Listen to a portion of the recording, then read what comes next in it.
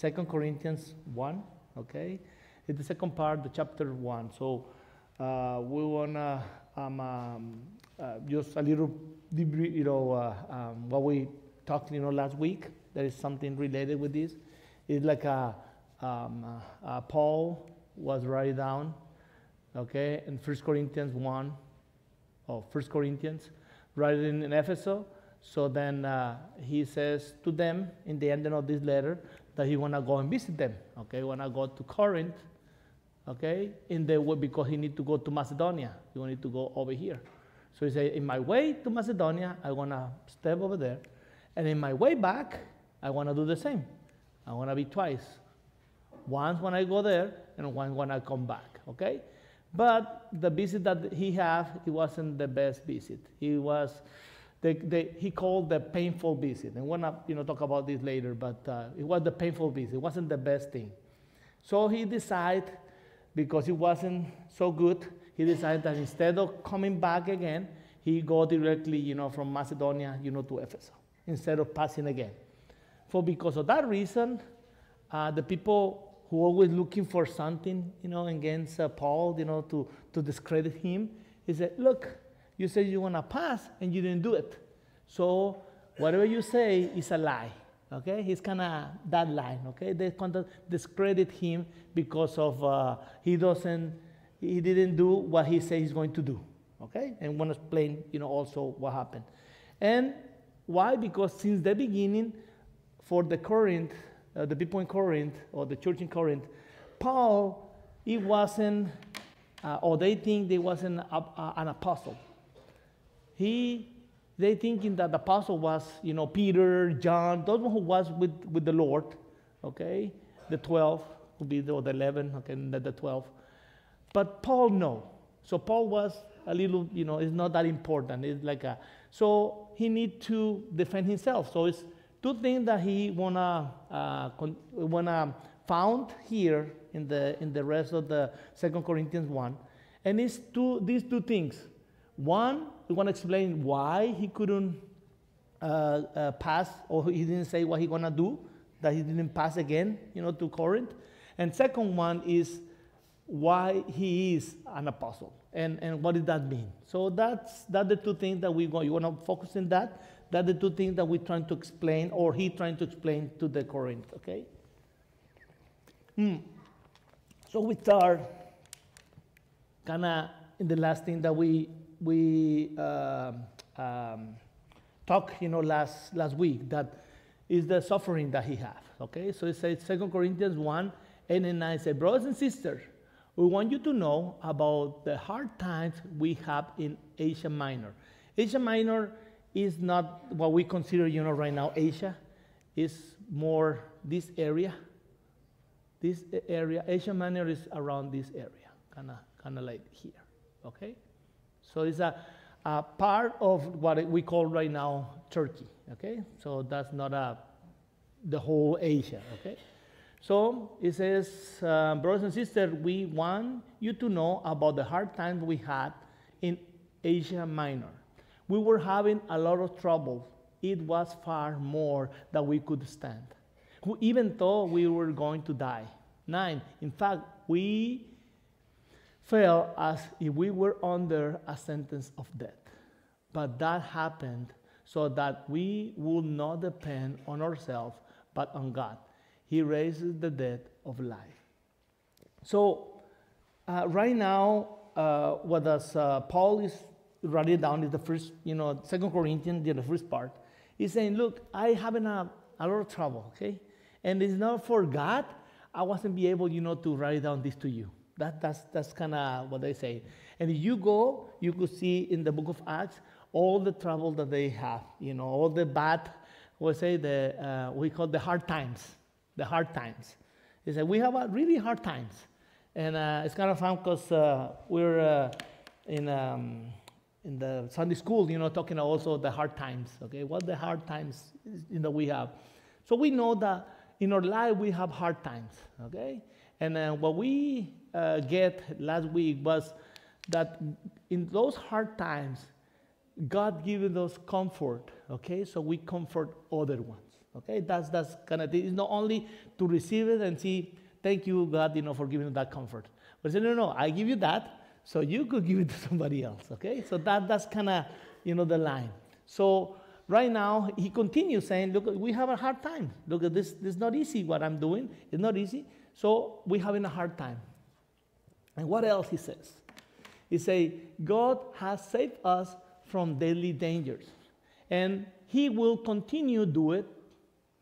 No, he will continue to do it. We have put our hope in him. He will continue to save us. 11, you must help us by praying for us. Then many people will give thanks because of what will happen to us. Then they will thank God for his kindness to us in answer to the prayers of many. So if we want to put attention in this, all the Paul passage, this one is so important because he's saying to them, look, we're having a hard time. We're having a hard time, but God is saving us. See? He's saving us from deadly dangers, things that already happened. Because he's saying, we have dangers in many places in Asia Minor. So we are alive, so God saved us. So if we're here right now, all the problems that we have before, he saved us because we're here, okay? And then what it says, and he will continue to do it. What does that mean? That the present ones that we have, he will help us. And not only that, it says, we have put our hope in him. What does that mean? If we believe in God, if we believe in Christ, then they say he will continue to save us. So the protection of the Lord to us, it not only happen because we're alive, we're okay, we're okay right now. No, it's what happened before, what happened right now, and that thing that would happen. If we believe in the Lord, he will know what to do. It doesn't say over here that we're not going to die, because sooner or later we're gonna die.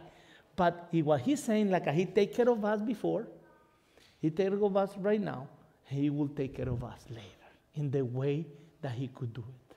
No, maybe not the way that we want, but in the way that he could do it, he could take care of us. So we could be able to trust in him, okay, that because we believe in him and we follow him, whatever happened, that happened. People who doesn't accept Jesus yet, okay? Imagine you're a person who doesn't accept Jesus yet. You're sitting here. So you also can say, well, God saved me, okay, for my past. It's what I say. When I become a Christian when I was 26, I didn't involve God in my decisions.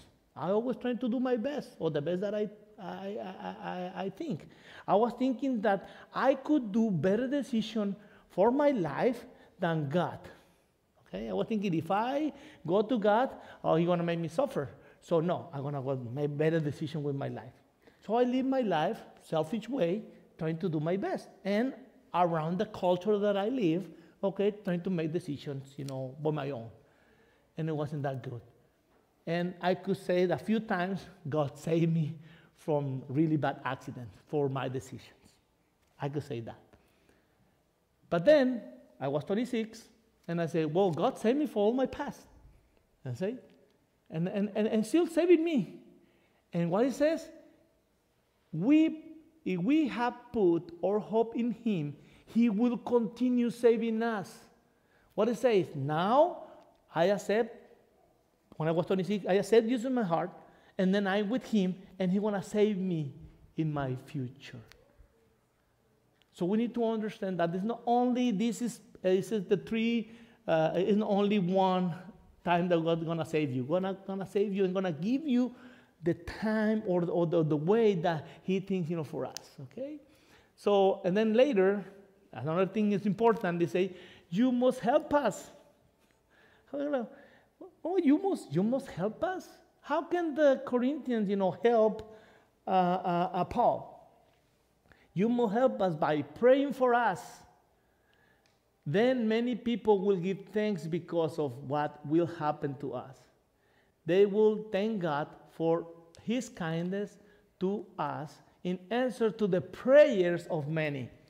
So even though the church in Corinth didn't believe that he could be an apostle, or he looking for ways to discredit him, Paul saying to them, thank you for your prayers. Thank you for your prayers, because maybe because of your prayers, we're still here. The prayers go to the Lord, and the Lord, do his will. It's not like that. It's not because we pray, something going to happen. No, we pray to the Lord, so do his will. Okay? So they say, thank you for the prayers. So sometimes we don't know all the power of the prayers because we don't see them. Okay? We just maybe go and say, well, take care of that. Or when we praying for the people here, or when you read the prayer chain, you say, okay, I want to pray for that person, but you don't know in the spiritual things what's happening, what's really happening. But over here, Paul said to the Corinthians, thank you for your prayers, because maybe because of your prayers, I'm still alive.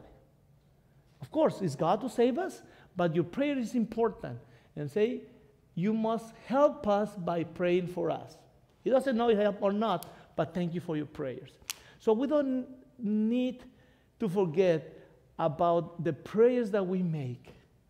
Sometimes it's not easy way, to pray. Like I remember in Y1, we have from 8 to 9, each day we have something. We start at 8. So at 8 we have Monday was worship. Okay, we have a worship. So songs from 8 to 9.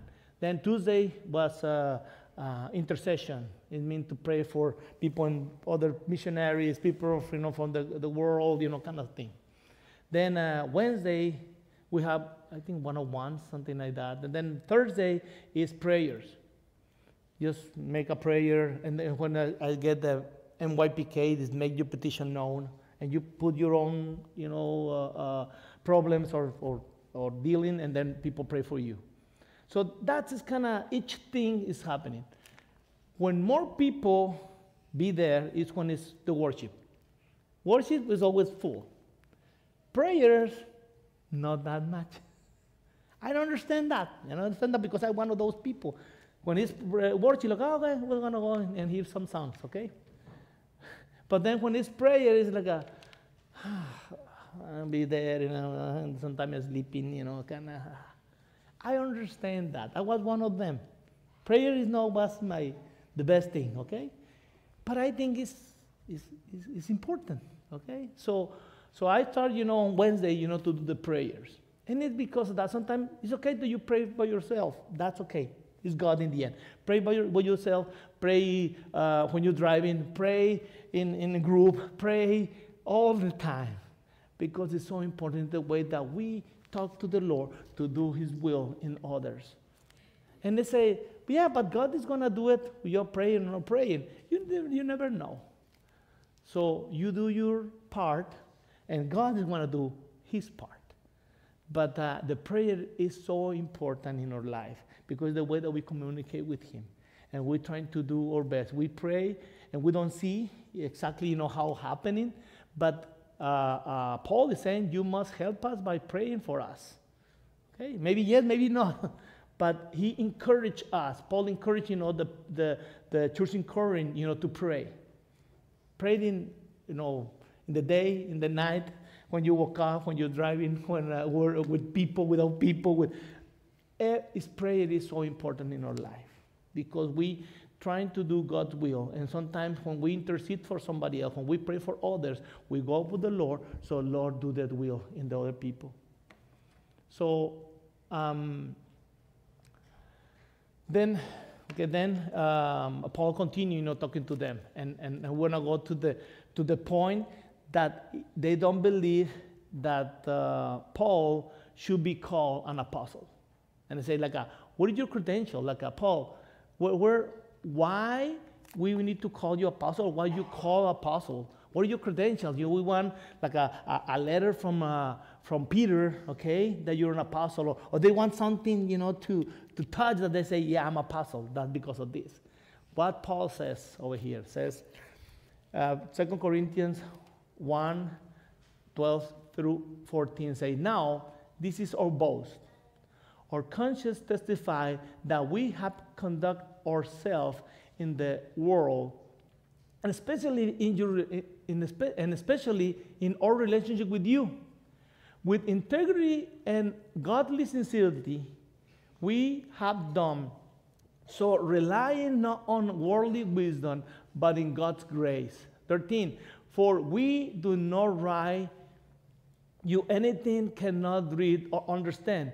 And I hope that as you have understood us in part, you will come to understand fully that you can boast of us just as we will boast on you in the day of the Lord Jesus. But as Paul is saying over here, look, you, okay, the way that we relate with you, we come over here, and I'm really proud of this thing, he is saying, that I bring the gospel to you. And I try to, make it clear. It is, I'm trying to do in a godly and sincere way, integrity. I'm trying to bring, as a better I can. And the relation that I have with you, okay, it says that you are the reason what I'm called apostle.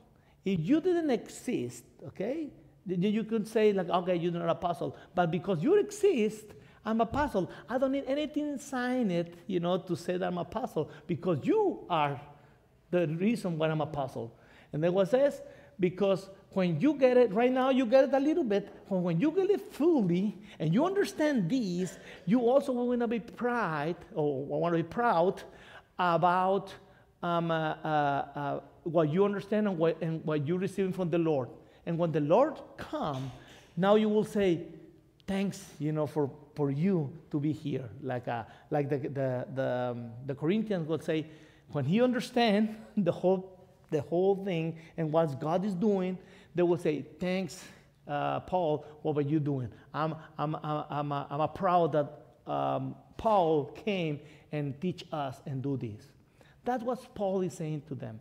He's saying, look, I understand that you don't believe in me, that you want something signed in to believe that I'm an apostle, but I say, you are the reason that I'm an apostle. And when you understand the whole thing, you will thank God, for this. This is one thing, okay? Then say later, because I was confident of this, I want to visit you the first. This is now, is want to defend why he didn't pass again, he didn't, return to Corinth, when he go back to Ephesus.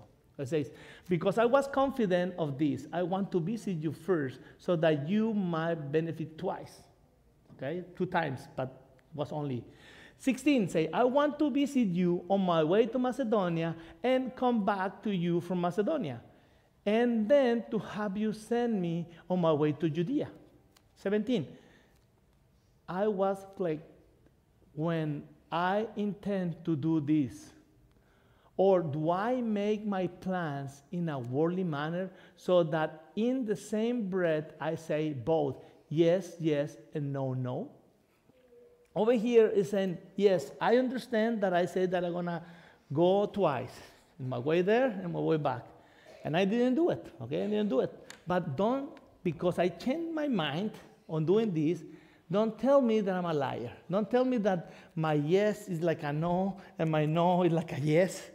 It's not like that. And people always trying to get something from him in order to discredit him.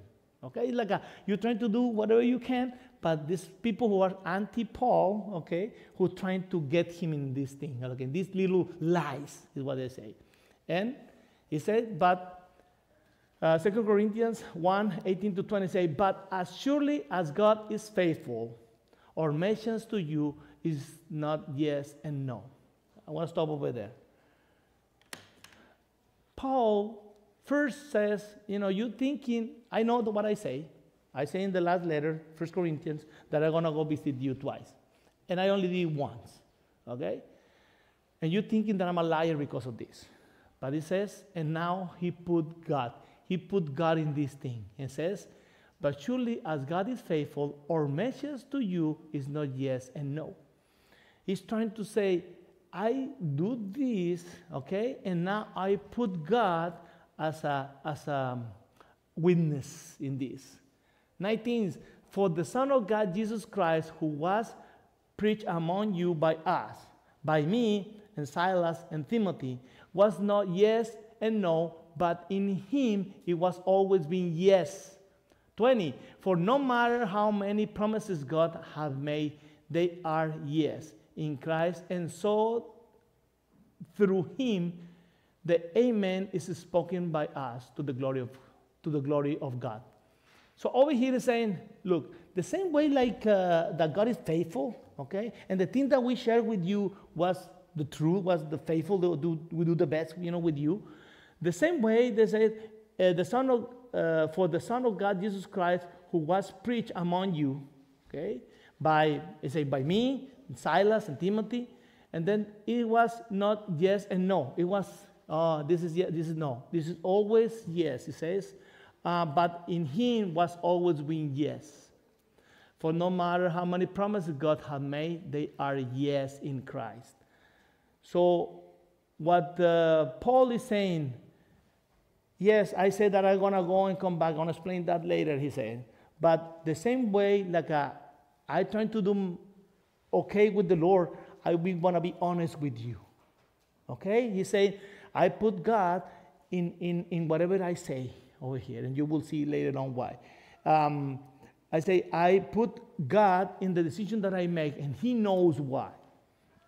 So over here, first of all, he's saying, yes, I am an apostle, and you are the reason why I'm apostle. Second one, yes, I said I'm going to go twice. I only be once, but I want to tell you why. But it's not because I'm a liar. That's the two things that he's trying to convince them, about it. Okay? And it says, now, for 2 Corinthians 1, 21 and 22 says, now it is God who makes both us and you stand firm in Christ. He anointed us. He set his seal of ownership on us and put his spirit on our hearts and as a deposit guaranteeing what is to come. Over here, what the Paul is saying, they say, now it is God who makes both us and you stand firm. They say, the same God that I serve is the same God that you serve. Even though the Corinthians, the church in Corinth doesn't behave well, okay, he say, no, the same way that I'm stand firm, you stand firm, okay? He doesn't trying to make him like a higher than them. He say, no, we're the same way that you, both of us, you and I stand firm, okay, in Christ. And they say, he anointed us. When we hear about anointing, the anointing one, okay, in the Old Testament, he's talking about the anointing one, okay? You could hear about the anointing one. And they say, oh, this person. Why? Because over here he's talking about the Holy Spirit. In the Old Testament, the Holy Spirit come and then leave, and then go on with a few ones, okay? The Holy Spirit doesn't live in the hearts until Jesus died, go to heaven, and send the Holy Spirit. Before that, the Holy Spirit appear and disappear, okay? Here and there with the anointed one, okay? But it says, since Jesus died, we have the Holy Spirit all the time. He comes and is with us. So we have something in common. The same way that was anointed ones, the kings or the prophets, or those ones who are the anointed one, they say, now we are the same level like them. We're the anointing one because we have the Holy Spirit in us. So like, okay, so sometimes, you could start thinking that, oh, the anointing one, okay, he's closer to the Lord because he's, I remember when I was a missionary, the people want that I pray for them. I go and preach or share, pray for me because you're close to God. I say, no, I'm the same distance as you, okay? But Paul is saying the same thing. Look, the same way that you could talk to the Lord, is I could talk to the Lord. We're in the same level. We're the anointed ones. I'm not special because I have a different job than you. Okay? We are in the same level with the anointed ones. The same level as the prophets, as the kings, or those one who was anointed, we're on the same level. It's what Paul is saying to the people in Corinth, even though they don't behave him. They don't like him. And he say, look, just because you believe in Christ, you are the anointed ones. So what I do when the people say, pray for me, like, I pray for them. But I say to them, you are not closer than him that the closer they could be. I have a different job, okay? And I'm trying to guide you to him. So you could feel that you're the anointed one, so you could be a direct relationship with him, not through me. And Paul explained that also. So in this place, it says, he anointed us. So all of us are anointed, just because we follow Christ. We are on the same level that the Old Testament people who are arriving there. Then 22, set his seal of ownership on us. He sealed us, okay? I don't know, normally, when I seal, it's two things, come to my mind. One thing is those letters, okay, who are sealed, so that's why they have the kings, have a ring. And then when they send a letter, okay, they like that, and they put wax, and then put the ring in order to be sealed, okay? So they know that it's not open, okay? It's sealed, okay? So it says, God do that to you. He's sealed, okay? So they're not open. But then also come to my mind, and it's not offense, okay? It's when the cows, okay? The cow was, how do you call this? Like they put, yes, okay, yes. With the cow, the owner, so sometimes not sometimes, I think all the time, I don't know. In Mexico all the time, but I don't know here. But they put over here, the initials of the owner. They go on and then, warm, this thing and put, okay? That's kind of the seal, okay? You could see it that way. Yeah, you could be sealed like that with the Holy Spirit. When Jesus died, said, right now, I only with you, the 12, and also with a little more, disciples. But Jesus says, it's good for me if I go to heaven, because if I go to heaven, I will send you the helper, okay? That is the Holy Spirit. And now I not only want to be with you, but I want to be with everyone and want to stay with him. So you have the Holy Spirit because you're sealed. First of all, you're anointed one, and also you're sealed, okay? You are part, you belong to Christ. You belong to Christ is what that means. When the cow, you see it, you know who it belongs to, okay? I don't know if there's many owners, need to be like, I don't know. But anyway, when you see that, you see what the owner is. So it's what he's saying. He sealed you, so you should know who's your boss, okay? Who's your owner, okay? That is God.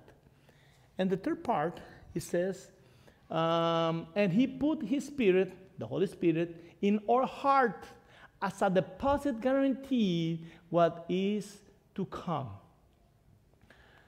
Many of you know what a deposit is, okay? And a guarantee deposit, it means you want to buy something, so you put a deposit, okay? Because you want it, okay? And I don't know here, but when we put money on something, it's because we're interested on it, okay? If we don't put money, we can say, yeah, I want it. But you put money on it, means you want it. When I start the Eco school in YWAM, they need to deposit, so make a deposit. In the beginning, we don't say, oh no, when you come to do the school, you give me the whole money, because if you transfer, maybe you want to lose some money, and also you don't have a visa, so you don't have a visa, we don't want to return the money later. So what's a little bit confusion. So we say, no, we want to send you the letter to the embassy that you're going to come and do this school, with us. The school, the ECHO, is English and Cultural Orientation. So the people in other countries, we send the letter so they could go to the embassy and then say, look, I'm going to study over there, English. So they come and they give the visa. And we're thinking, when you get the visa, you fly, let us know when you came, and then you pay us the whole amount in order to send money and things like that. The first school that we make, we prepare for 30 people that we're going to pack. We will always say no to a few ones because they say that they're going to come.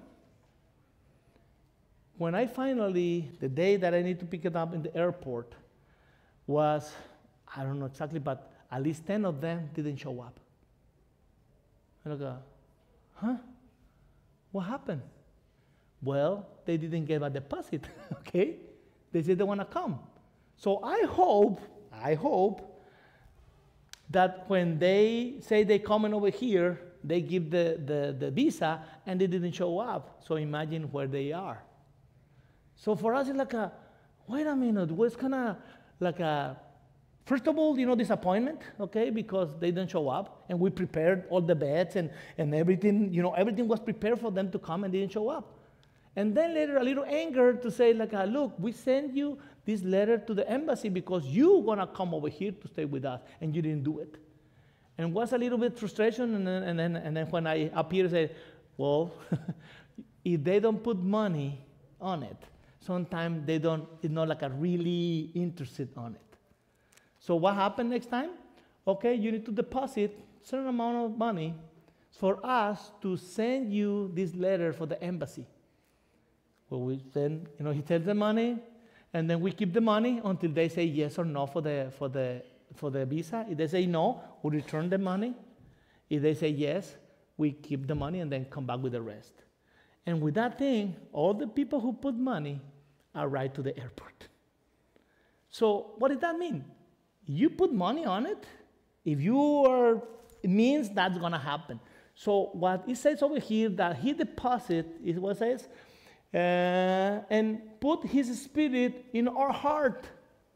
The Holy Spirit put in our heart as a deposit, as saying, look, this is mine.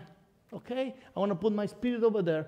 I give I put some money on it, because that is going to happen in the end, because I know what is happening in the end. I'm going to keep paying until the whole, not only a deposit, but the whole amount. So that is the Holy Spirit mean to us. It's a deposit from the Lord who's saying, this is mine. Okay, I pay a little bit right now, but I want to pay complete. I want to pay it, I do the deposit, because I'm interested in this person, okay? But I send the Holy Spirit, but I want to pay the whole thing. If we, I want to put the same example. All of the people who put a deposit in the ECHO school that I was, they came. If we as a human could do that, imagine God. He sent the Holy Spirit for us to tell us, you are anointed, you're anointed. You are sealed, okay, I bought you. And not only that, but I put some price to you that I will finish the payment for you. So that is what Paul is telling the people in Corinth, that the value that they have. Even though they wasn't agree with him, even though they're looking for something, to discredit him, he said to him, he's writing over here, look, you're anointed one, you're sealed, and God put a deposit with the Holy Spirit to put in you. And he want to finish the payment. He will finish the payment. Okay? So with this, it's not only criticizing or trying to defend himself, it's trying to let them know who they are. Who they are. Because sometimes we need to be reminded again and again about who he is in us, or what he represents from him.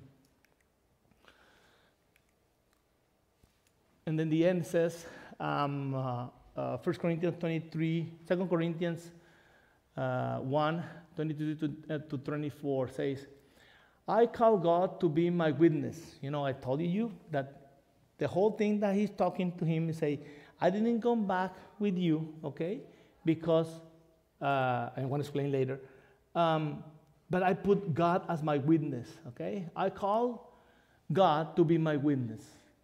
May he take my life if I'm lying, okay? May he take my life if I'm lying, okay? I could be dead if I'm saying lies in this letter. I wanted to spare you, so I didn't return to Corinth. 22, for your faith is not under our control. You remain strong in your own faith, but we work together with you for your joy. So over here, the first part, okay, the 23 says, I call God to be my witness. May he take my life if I'm lying. I want to spare you, so I didn't return to Corinth. He's saying, look, God is my witness. Why I didn't come back? I want to come back. But because it wasn't that good the first time, I say, I want you, don't suffer or don't be worse, okay? The environment that we want to have, okay? Or the thing that, that's why I didn't come back. For your own sake, okay? For the sake of our relationship, I didn't want to come back. And God knows about this. You know, if I say lies, I could be dead right now. And then the second part say, your faith is not under our control. What does Paul is saying to them? Look, even though I'm the apostle, it doesn't mean that I'm on control of the relationship with the Lord. No, he says, you remain strong in your own faith. It's you and the Lord. It's you and the Lord. I say, when he's talking about himself, we work together with you for your joy. In general, he was saying, look, I'm the apostle, and I'm trying to guide you to the Lord, okay? But guiding you to the Lord, it doesn't mean that I'm in the middle. You are in a relationship with the Lord. And if we would have put right now, it's me as a pastor, I'm not in the middle of the relationship you have with the Lord. You and the Lord, have your faith with the Lord is you. The only thing that I do is work together with you to bring you closer to the Lord. When I was a missionary, is what I say to the people, and I say it right now too. I go, grab the hand of the person, and bring it closer to the Lord. Two steps closer to the Lord. Okay, with whatever they experience, whatever they have, I go closer to the Lord. And then I leave the hand. I don't want to carry him all the way. No, I leave the hand. If they say it's enough, it's enough. In the end, he and the Lord have the same. And he did me again. Come back, give my hand. I'll get 2 steps closer. And then leave him. And it's my job. That is my job. I try to work with those one who wants to work. In what? In getting closer to the Lord. It's the thing that I do here, even though it's my job, I really like it. Even though it's my job, this is what I cannot force you to have a better relationship with the Lord. I cannot force you. You don't want to have a better relationship with the Lord. I'm not in the middle. Paul is saying to the Corinthians, I'm not in the middle. You have your own relationship with the Lord. I'm not in the middle. It's what I'm saying to you too. I'm trying to do my best. I'm trying to visit you. I'm trying to pray for you. I'm trying to get in closer to the Lord. But if you don't want to hold my hand, don't hold it. That's between you and the Lord. It's going to be easy, for me. Not too much work. But if you need it, I want to be available for you. That's the only thing that I could do, is be available for you. But in the end, it says, you remain strong in your own faith. It's your faith and relationship with the Lord in the end. I'm going to do my best in the position that I have. It's a job that I need to develop. Like you have your own job and you know what to do. And if I go over there and say, okay, explain me a little bit what you're doing, because I have no clue. Okay, you guide me what you're doing. It's the same thing that I'm doing over here. I spend more time over here. That's why I'm trying to help you to be closer with the Lord. And I still need to learn more than this. okay? But what I have, I think God knows is enough for helping you, because I'm in this position, and I think if I'm in this position, it's because God put me in this position. He thinking that my level is enough to bring you closer to the Lord. So it's what I want to do. But in general, in the end, it's going to be you and the Lord. And I'm trying to work, I say, work together for your joy, okay? Work together for you to be happy, to be closer to the Lord. That is what Paul is telling to the Corinthians, okay? Look, it says, starting in the whole, we could see the whole chapter. It says, look, we have a lot of troubles, okay? We have a lot of problems, okay? And God is going to comfort you because He wants you to comfort somebody else. And they say, and thank you for your prayers, okay? Because we have a lot of troubles. So thank you for your prayers. But maybe your prayers, save me so I'll be able to be here. So keep praying. And then say, I'm not in the middle, okay? Even though I'm apostle, says Paul, even though, I write the letter and everything, and I see, the Lord, but I'm not in the middle, okay? I'm not in the middle between you and the Lord. It's you and the Lord, and we're trying to do the best to accomplish that. So what I want to give you as a homework, you could see the homework for this week, you could get it, is first of all, pray. Pray for someone that you could comfort. The same way that God comfort you, pray for someone that you could comfort, this week. Pray and say, God, show me someone that I could comfort him. Okay, it could be something from the congregation, could be something for your family, could be some friend, whatever. But that God bring you someone in mind that you could comfort this week. And understand that your relationship with the Lord, it depends on you. Your decision to follow the Lord, and if you need help, okay, I'm trying to be available. That's the main thing. I want to be available for you because that's kind of my job. But in the end, it's you and the Lord. So in this week, pray for someone that you could comfort at the same way that God already comforted you. And of course, we have a lot of problems, okay? And someone have more than others. So if God comfort us, we'll be able to comfort. And and remember who you are.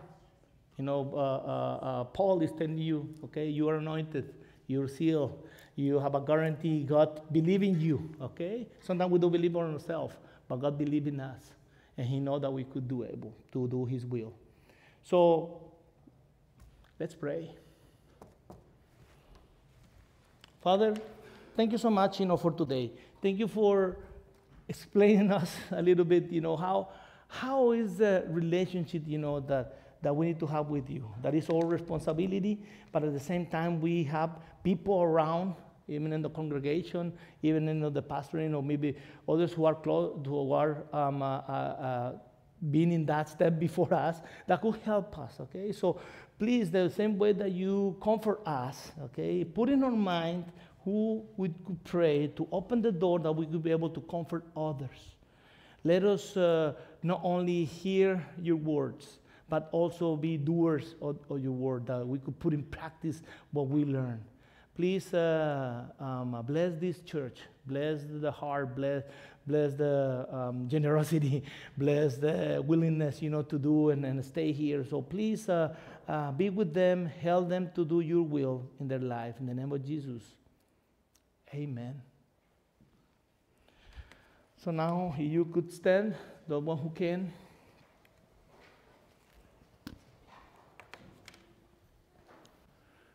Let's do the benediction. It says, the Lord bless you and keep you. The Lord make His face shine on you and be gracious to you. The Lord turn His face toward you and give you peace. Amen.